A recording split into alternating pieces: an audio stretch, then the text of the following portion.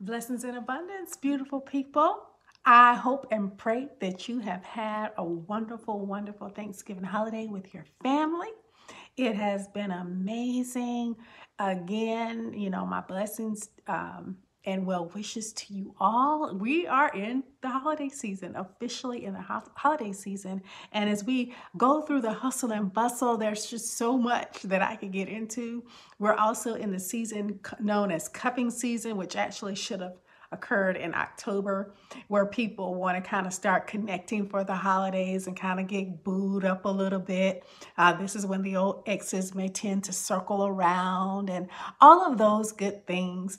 So I'm going to drop some nuggets, right? We've been in this journey, in A Woman's Journey Home, 14 Keys to Ascending to the Next Dimension. If you've missed the videos, it's been powerful. It has been wonderful. And I have been dropping nuggets from my book. It's available on Kindle, on Amazon. It's at reduced pricing for Black Friday, for Cyber Monday. So be sure to get it. Be sure to grab your copy as we begin to close out 2022. And your relationships and who you are connected to, who you align your heart with, who you connect your soul, your spirit, your mind, your will, and your emotions to, who you allow to get in your heart of hearts. That's going to be really, really important as you ascend into purpose. And some of these things that we're in, we don't need to carry them with us into 2023. Let's dive in to chapter 6 of A Woman's Journey Home. And the title of this chapter is Get Out of Dead End Relationships. And I open the chapter, and you need to get a hold of this. This relationship equation, I've taught on it before. Unhealthy me plus unhealthy he equals an unhealthy we. Let me say that relationship equation again. Unhealthy me plus unhealthy he equals unhealthy we. Come on. And I learned that from Christine Arylo. That is the relationship equation. You can't have a healthy relationship with a man if you have a toxic relationship with yourself. I didn't hear an amen. And I didn't introduce myself. My name is Tanika Maria, and I'm an author, speaker, coach, podcaster, and I'm all about helping women, high-achieving women of faith, get real, be healed, and move on in life's transitions, relationship transitions, life transitions, in wholeness, in peace, and in clarity, and with wisdom. That is my passion. And it all started right here in our relationships. You cannot have a healthy relationship with a man if you have a toxic relationship with yourself. And I love this relationship equation. An unhealthy me plus an unhealthy he is going to always and unequivocally equal an unhealthy we. I can't have a healthy we unless I deal with me. Because if I don't deal with me, I'm going to always attract an unhealthy he. The relationship equation always works. And the only thing you have control over in the relationship equation is yourself. The only thing I have control over in the relationship equation is me. And if I'm a healthy me, I will in turn attract a healthy he, and we can have a healthy we. Or at least I will have the sense enough, and I will know myself enough, and I will be self-aware and discerning enough to choose a healthy he. Because even if I'm a healthy me, I'm going to attract all kinds. Like a moth, a light is going to attract moths, butterflies, buzzards, flies, whatever. It's your picker. If I'm a healthy me, I'm going to pick healthy. I'm going to pick a healthy he, and then we can have a healthy we. But I can't have a healthy we until I first deal with me, right? And see, we try to furiously and feverishly create a we, but we neglect to work on that me. I got to work on me. And let's read a little bit out of the book, and then we're going to dive into some signs that you need to cut off a situation. Because we can't sit here and talk about leveling up and going up to the next level in 2023 if we're still dragging around relationships that we know we have no business being involved in. I can't go into 2023 being an unhealthy me, having an unhealthy he, and I'm in a toxic we dynamic. Listen at this. When me is undeveloped, unhealed, and out of alignment with purpose, it will inevitably be unhealthy. And of course, in the effort to have a we, unhealthy me will attract an unhealthy he. And now we have created an unhealthy we. We're connecting with people. We're connected in relationships before we've evolved. We're connected in relationships when we don't even know ourselves. We're connected in relationships before we've even hit certain thresholds and deeper levels of healing, before we even know who we are. I'm not even equally yoked with myself. How can I be equally yoked with a man? Right? And when we allow ourselves to become energetically, spiritually, emotionally enmeshed and entangled with individuals that we know is not God's best for us, we are unhealthy, first of all, and we have created a toxic soul tie. This not only includes romantic relationships, but all other kinds of relationships. This could even be family and friends. Come on. When it comes to matters of the heart, and especially romantic relationships, we gotta be with people who are already open, prepared, fruitful, and productive in their purpose, that know who they are, and that most importantly, they are emotionally safe for your heart. This is so important. So important. There's so much meat in this chapter. I'm trying to decide where to go because you got to get the book. You just got to get the book. But here are a few signs that you need to cut a relationship and come back home to yourself and God. Number one, and I could add so much more here, and there's more in this book. My book is so worn, you guys. Get your own copy because I'm talking about more here.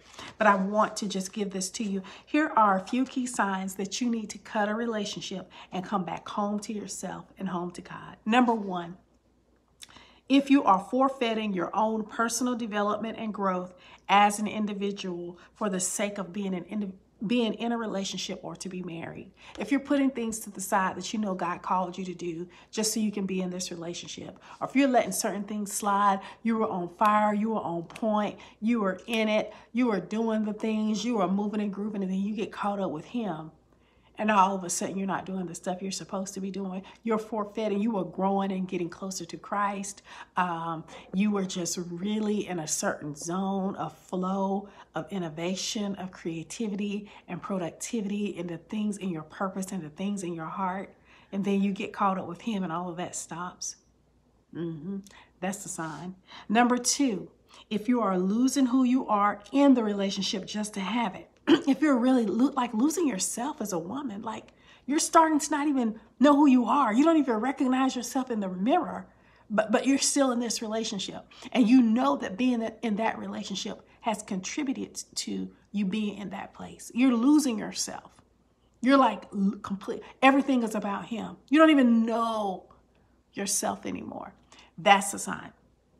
If you are in this is number three. If you are in a codependent relationship where you are the strong one and you feel obligated to stay because of history, because the other person can't make it without you, or vice versa, or one is strong and the other one got resources and you don't, and you're just hanging in to hang in. And I'm not talking about marriage. I'm not even talking about that. That's a whole different video, right? But if you're not married, and I'm not talking about situations with children right now, but you're just there, and you're not really tied to them, but you're in a situationship, you're in an entanglement, and you feel like they can't. You need to help them. They need you, but it's killing you, right? That's a sign. Number four, if you are compromising your sexual integrity outside of marriage. If you claim, not everybody has a Christian faith. I do everything from a faith-based to Christian perspective. But if you're out here and you know that you live according to Christian beliefs and you believe that, but you got into this relationship and you've compromised yourself and you feel that, and that's not what you believe, and you know in your heart, no, that's a sign. If you are in constant anxiety and confusion because God has already told you no, but you still stay in there. You already know in your spirit that you're supposed to break up. And now we're coming into the holidays. And that feeling hasn't gone away. But you still keep it on for appearances. My question to you is, do you want to be a cute couple or a called couple? Do you want to be a relationship of convenience, or do you really want to have a true covenant? Are we in it for the likes on Instagram? Do we just want to be able to post on Facebook and look a certain way and get those likes and hearts and comments? But when we follow you home, that relationship is a hot mess. If you are in constant anxiety and confusion, because God has already told you no, the sign is on the wall, the red flags are wagging in your face, you got that anxiety in the pit of your stomach, you got the feeling that you can't shake, you already know in your spirit that this stuff is not right, that's the sign. And lastly, and again, I'm only touching the surface of what's in my book, so I highly encourage you to get this one and also my other book, Get Out of That Dead-End Relationship Now. This is a great, great resource to help you actually break up and end a situation that you know is not God's best. I actually should be going through this book, right? But this book, Get Out of That Dead-End Relationship Now, you can get both of them just as a shameless plug since we're talking about relationships, right? The last one, if the relationship in any way, shape, form, or fashion diminishes you, distracts you, and derails you from God's purposes and creates destruction or is abusive in any way, shape, form, or fashion. This includes emotional abuse. This includes spiritual abuse. Of course, physical abuse, sexual abuse, any type of destruction, any type of distraction and derailment. And a lot of times we think of abuse just as physical, but emotional abuse, narcissistic abuse, somebody being super, super highly critical and belittling you, putting you down, making you feel bad about yourself, somebody that's very manipulative, someone that's coming in, love bombing you, putting you on a pedestal and then crashing you back down. All of that kind of stuff is abuse, right?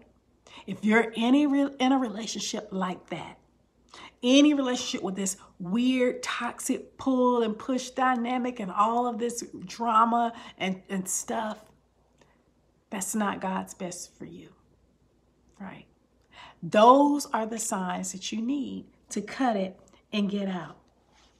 You must discern the difference and go ahead and have the courage to get out of that dead-end relationship. And there's so much in this chapter that I could get into, but I highly encourage you to get it.